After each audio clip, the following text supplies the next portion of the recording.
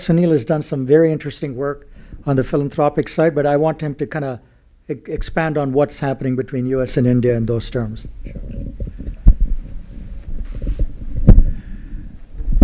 Hi, thank you. Thanks, MR. I'm going to come at a slightly different perspective from everything you've heard thus far, but I'll build a little bit, Nina, on what you just said. Not that I expect to be Mr. America or anything anytime soon. But here's the thing. We've all talked about, and we all know, how successful Indian Americans have been in the US. And as Ashley very nicely pointed out, it's not just the Indians who've come here and been successful, it's the US that's helped to make us successful. But the other really common factor that we often lose sight of is the fact that all of us have been extremely fortunate in life, right? We've been very lucky. Most of us tended to grow up in middle-class families in India. We were in families that were able to get us educated, send us to decent schools. After that, we were able to come to the US, study over here. That's a relatively small proportion of the people in India. And then here we were able to start companies or join universities or become physicians, engineers, et cetera, et cetera.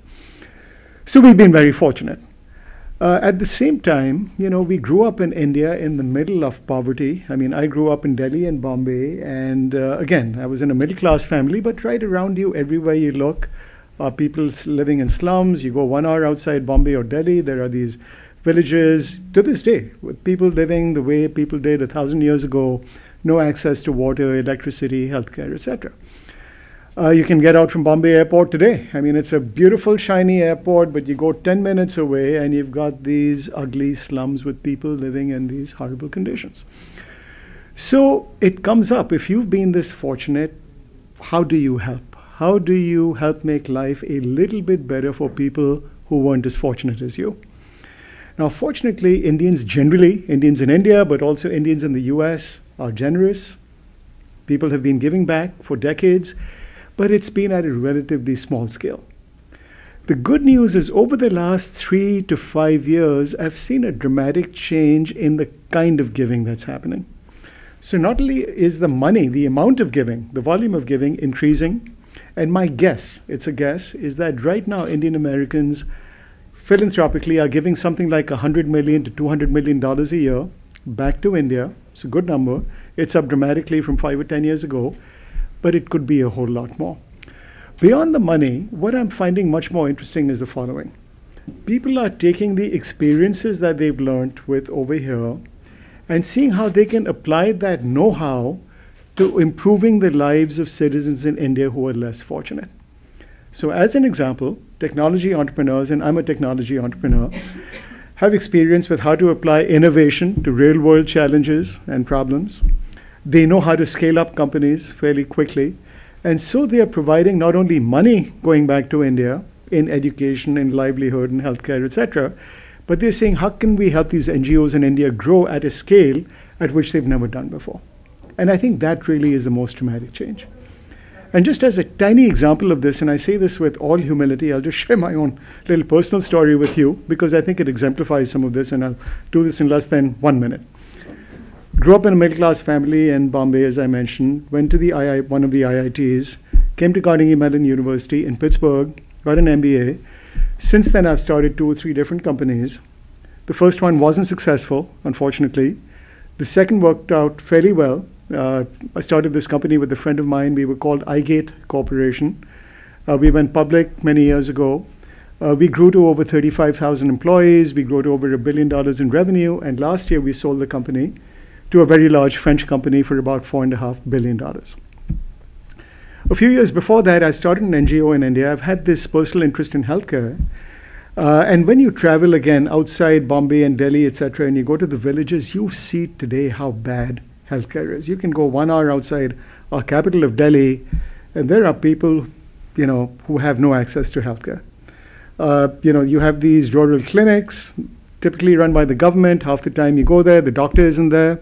The doctor's there, the medical equipment doesn't work. If the equipment works, there's no medicine out there.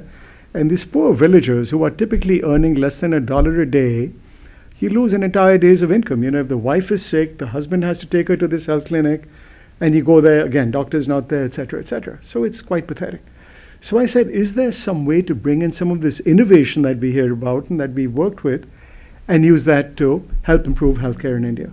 So I started this little foundation about 3 years ago, and our model was, and it's called the WISH Foundation, WISH.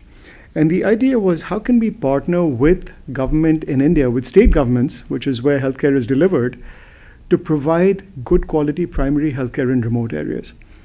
Our focus is in the low-income states of North India, because that's where most of India's healthcare problems are focused. We started in the state of Rajasthan, did an analysis, met senior healthcare people in the state, and came up with a model on how we would bring innovation in to help these primary healthcare clinics get dramatically better. And innovation was in the form of low-cost, ultra-low-cost diagnostics, therapeutic devices, etc. But a lot of the innovation was in things like governance. How do we get doctors to show up? How do we get medical personnel to go out to these remote areas? How do we keep them over there? How do we make sure they're showing up every day? The equipment works, etc.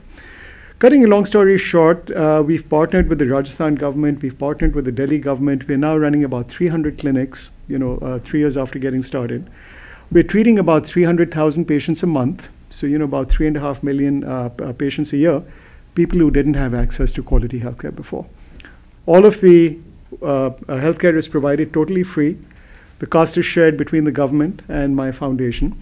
And now we have multiple other states interested in this model of how we can bring in innovation to improve healthcare. Just a tiny little example. I know other Indian Americans who have been doing this for much longer than me, who are doing things on a bigger scale than I am, whether it's in education and livelihood. My elder brother, Sunil Wadhwani, is doing a lot of big stuff in the area of livelihood, skills training. Desh Pandey, who you've probably heard of, is doing a lot. He started this midday meal program for school kids. They are now providing midday meals to over 2 million poor children every day.